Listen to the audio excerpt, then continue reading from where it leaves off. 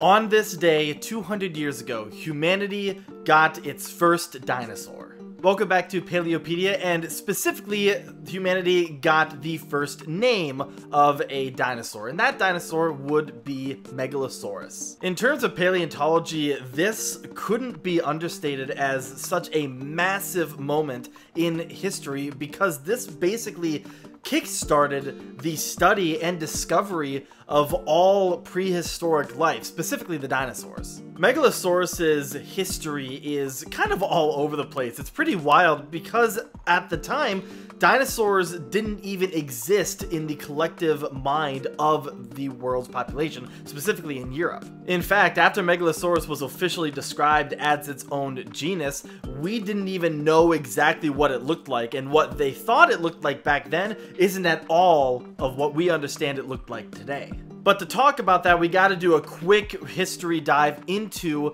the study surrounding Megalosaurus, because like I said, it's pretty wild. Megalosaurus has the title of being the first of a lot of things, including the first non-avian dinosaur officially described in scientific literature. In 1676, a part of a bone was unearthed in a limestone quarry in Oxfordshire. The fragment was given to Robert Plot, the professor of chemistry at the University of Oxford, where he would go on to publish and illustrate this fragment in his Natural History of Oxfordshire book later that year. He correctly identified it as being the lower part of a femur of an animal larger than any other animal existing in England at the time, and he thought that it belonged to either a Roman war elephant or even a biblical giant. And while the bone itself has since been lost to time, the illustration of the fragment is so well done that it's been attributed to Megalosaurus now. Because of this, it's also believed that Megalosaurus was potentially the first dinosaur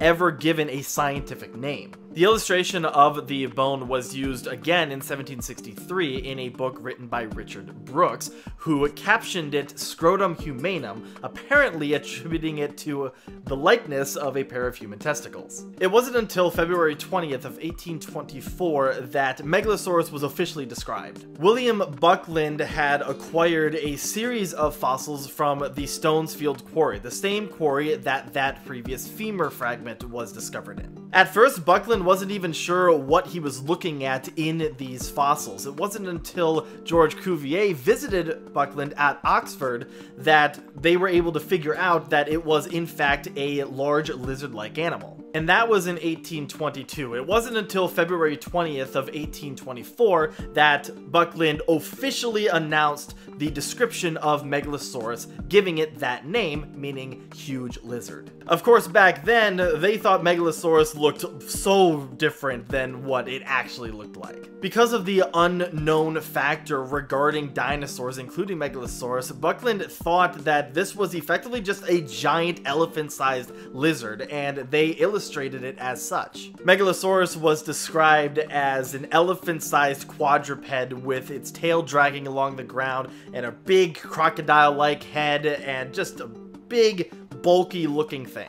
In reality, Megalosaurus was a 20-foot bipedal agile predator that lived during the mid-Jurassic period in what is now England. Quite a huge difference, obviously, but the description of Megalosaurus back then was the only description of a extinct dinosaur that we had. And despite the fact that we now know that Buckland's official description of Megalosaurus was widely inaccurate, it was still incredibly important at the time. This was the first step for not just Europe, but the whole world to recognize that Megalosaurus and others like it were true living creatures of the ancient past. So happy 200th anniversary to Megalosaurus, the world's first described dinosaur.